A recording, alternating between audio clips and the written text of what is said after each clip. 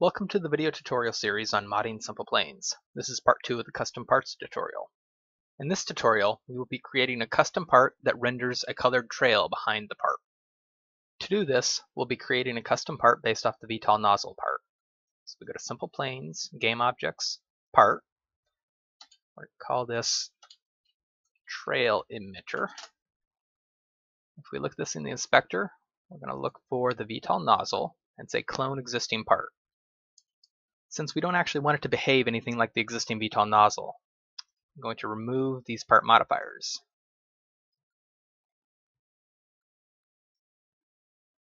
Okay, let's give it a name. We'll call it Trail Emitter.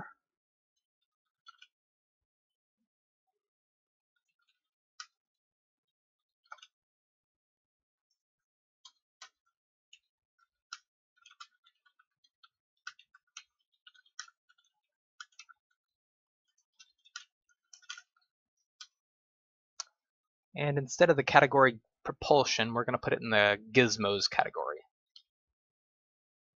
Now we should have our part, but it's not actually going to do anything. What we want is a custom modifier script. So I'm going to come over here under Add Modifiers. I'm going to select Create New. I'm going to click Add. Let's give it a name. Let's put it in a parts folder for organization here. We'll call it Trail Emitter.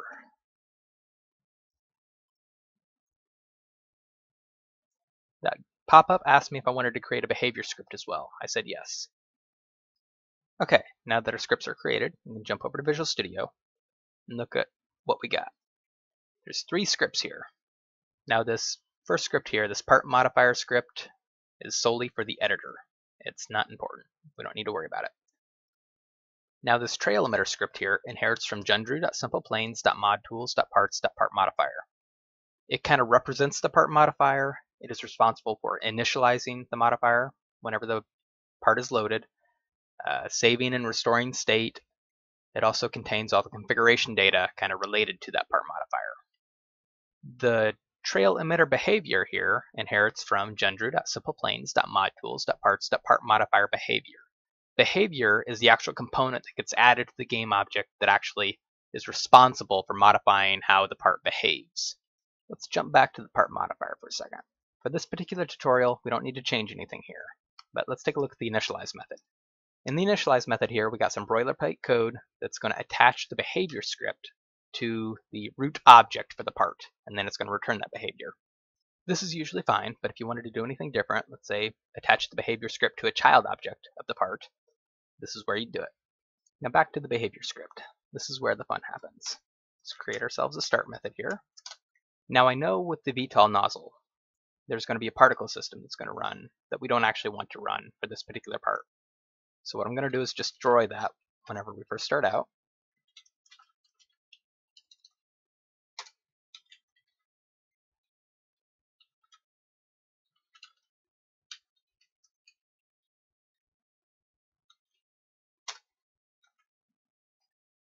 And now what we want to do is add the actual trail renderer object. However, we only want to add this if we're not viewing the plane in the designer. So to get that information, we need to hit the service provider. Unfortunately, we have not added one yet, so let's jump back to Unity here. Go to SimplePlanes, Assets, and say Service Provider Script. Okay, let's jump back to Visual Studio, reload the project here. And now we can say if service provider.instance.GameState.isInDesigner.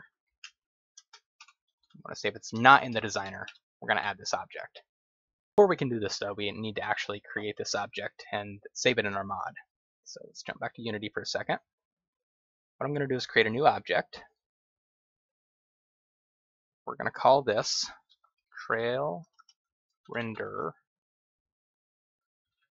object. And we're going to add a trail renderer component. Okay, let's tweak some values on here for a second. Let's make it last 10 seconds. For the colors, let's go with red. We'll kind of fade it out.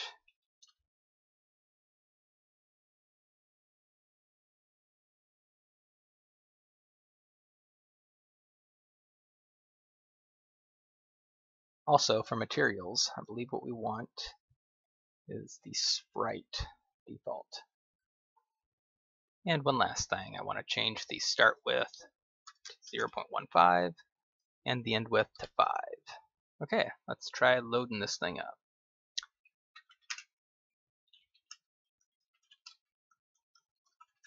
So we're going to hit our service provider and load the game object.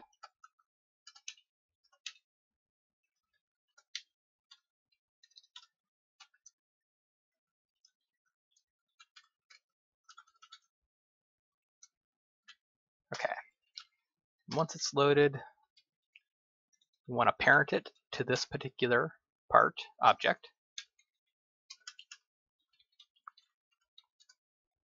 And we also want to zero out its local position.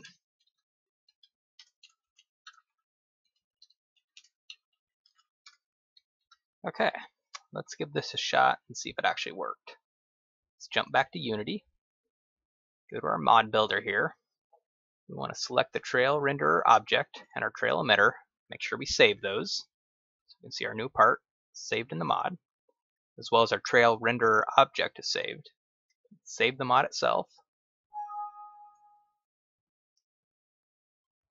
Okay, let's fire up SimplePlanes and see if it worked.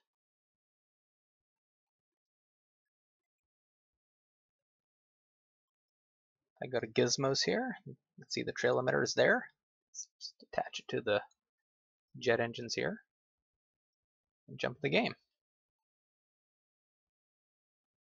And there we have it.